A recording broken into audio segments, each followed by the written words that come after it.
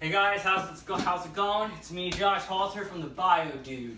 Yeah. You can visit me on my website at www.thebiodude.com. Check me out on Facebook and subscribe to my YouTube channel. And today I am going to show you guys how to set up your Kenyan Boa BioActive Terrarium kit. Now, I love sand boas. I like them because they're very easy to take care of. They don't try to latch onto my hand and kill me. And I also like the fact that they have really neat adaptation, the fact that they just can create very, very, very long burrows, which is what you're going to essentially see in your vivarium. There is a network of tunnels that these guys are going to create and only really come out when it comes to hunting, looking for water, or when the temperature is just right. And I'm going to show you guys how to create your bioactive setup with my proprietary Terrarium BioDude bioactive substrate. What makes the Sahara so unique is that it does not need a drainage layer. It doesn't need a drainage layer in the aspect of it's not meant for biomes that are really wet. The Terra Sahara mimics your rocky type of vegetation areas instead of like your sand type of areas, which is what these animals actually live in. It also, what makes it unique is the fact that it holds all tunnels and burrows, which is imperative when you're keeping an animal that spends 90% of its life in the tunnels that it's constantly creating. So the first thing that I'm going to do is I'm going to take my Sahara, I'm going to open up the bag right now. Now, 1/4 of a cup water, dump it on in. That doesn't seem like much, and it's not, but a quarter cup of water in the Sahara goes a long way. They were gonna dump.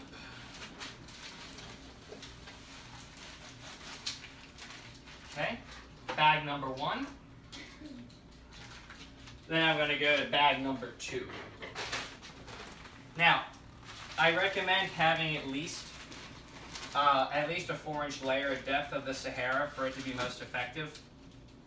Essentially, what you're going to notice with the Sahara is that it stays wet, moist at the very bottom layer and close to the middle layer, but it stays completely dry, typically about the 1st inch of the top, which is really important because when you're dealing with biomes like this, that is exactly how it is. It's going to be very, very dry at the top and very, very rocky. And then as you dig down about 1 foot, you're going to start noticing moisture pockets, which is where all of your essential biological processes, as well as your detrivores, which are your cleaners, are doing their job. So essentially what I'm doing here is I am evenly distributing the substrate. And as you can see here, I got a good 4-inch layer here with moisture already building up at the bottom, which you can see through the tank. So the next thing that I'm going to do is put in my springtails and isopods. Springtails and isopods are one of the major parts of the backbone of a bioactive tank. Besides the different fungi and different bacteria that will show their heads in here to start helping the biological drivers to create organic nutrition, your springtails and isopods do the exact same thing. Not only do they break down organic matter such as shed, feces, biodegradables such as your leaf litter, they also go through the soil to create beneficial air pockets. The beneficial air pockets are needed because it prevents compaction, and when you have a compacted substrate, it starts growing bad bacteria, which can, cause issues with your snake. It also creates humidity pockets as well. It also helps with the burrowing capability of the substrate. So for a Kenyan Boa, I will use large silver springtails because they are the hardiest of all springtails and can handle humidity dips to as low as 15 to 10%. And then you have your powder blue isopods. I love these isopods because they are the larger isopods that get about 1/4 of an inch long. And what these isopods do, they like it dry. So what they're going to break down are your leaves, and as they break these things down, they're going to put organic nutrition back into the soil. So after we get our base layer down here, and all the isopods and springtails are already gone all over the place, I am now going to start figuring out how I'm going to lay those little ones tank out. So since these snakes do like to burrow, what I'm really going to try and do is I am going to give them a couple places to hide, but I'm also going to try to build up an area that if your snake wants to get out and bask, since Kenyan sambos like to have a pretty decent hot spot, it gives them the ability to climb. So I got some the cork bark here, and then I got a succulent. Now for smaller snakes such as Kenyans, hognoses, succulents do great. But the biggest thing that you got to deal with is you want to make sure that you get a succulent that is pretty strong. There are some succulents that if you flick them, they just fall apart. Digging it. So you're just gonna plant your succulent right in here, right like this. Okay. Now, the biggest thing I want you guys to remember, succulents thrive on neglect. You do not want to water this plant every day. You do not want to water this plant every 3 days. You want to water this plant once every 10 to 14 days. And when I say water, it's watered. So, after that, I'm going to take some of my mopani wood here to provide a couple more areas to be able to climb. So I'm going to go something right like this. Oh yeah, I like that. So I got the base layout done. I'm going to be putting a small water dish right here, as this side is going to be my hot side. So after the water dish is in place, I am then going to take my biodegradables, which is your leaf litter. Now the biodegradables are the most important part because what they do is your springtails and isopods will break them down, and it'll provide organic nutrition into your substrate. As the organic nutrition is put back into your substrate, your isopod and your springtail population will increase. As your springtail and isopod population increases, so does the surface area that they cover, thus breaking down the fecal matter and breaking down the shed and things like that significantly faster, while doing the job to maintain the efficacy of the soil. So I'm gonna do a light layer of leaves here. And what you're gonna notice as the tank ages, you're gonna notice the leaves get mixed in with the substrate, and that's great because what'll happen is that'll help generate the air pockets, like I mentioned before, as well as break down into the middle of the substrate to give your substrate nutrition on all levels if your snake is spending a lot more time up top than in the bottom. So, got that. Oh yeah. Oh yeah, that looks really nice. So, one of the biggest things that I see when people keep Kenyan sambo is since they have the name sand in it, they like to keep them on sand.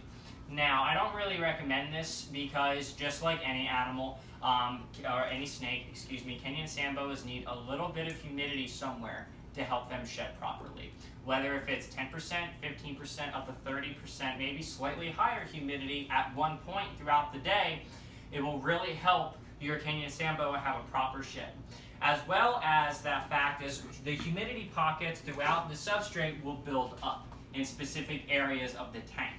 What will happen is as your heat reaches to the depths of the substrate with the humidity, that creates a sauna on the inside of the substrate, which is where your Kenyan sambo is going to be. When you have humidity in the air and you have a nice hot sauna, which your snake is going to love to thermoregulate, through osmosis, when your snake exhales, just like humans, we lose water.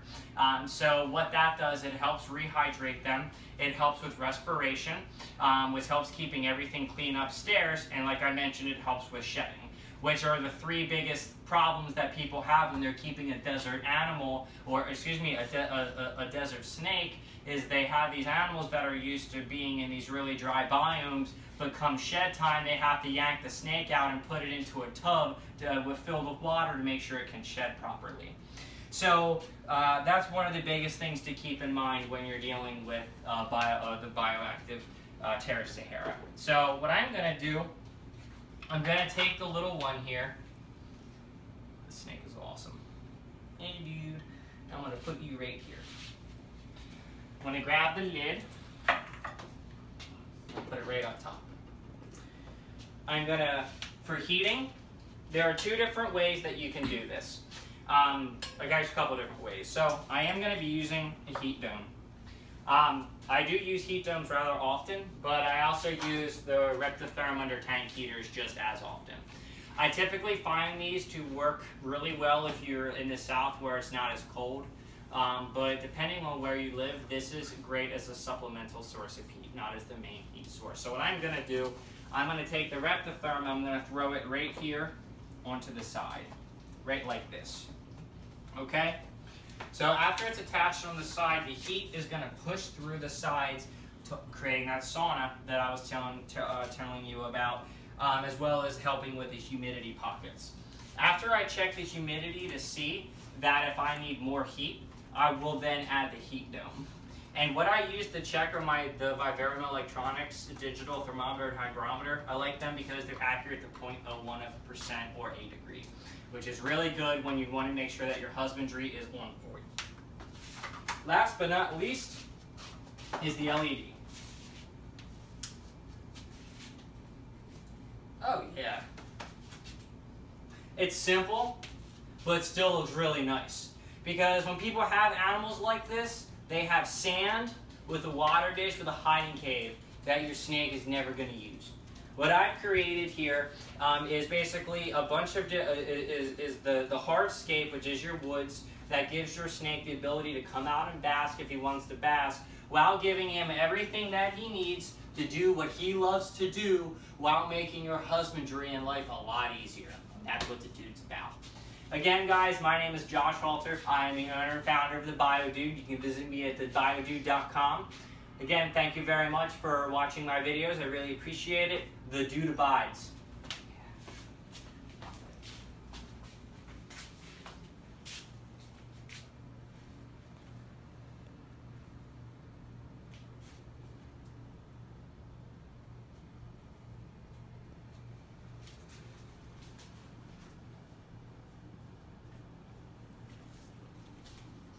Is she burrowing? Look at her go. And if you can see on the side, so you can see it starting. And what you guys will notice is as she creates her burrows, it'll keep everything. And you'll just see the burrows throughout the entire thing. So if you guys know the old Exoterra magnetic caves that you would attach on the side of your cage, and you pull the front off and you'd see all the tunnels, the substrate just naturally does that for you.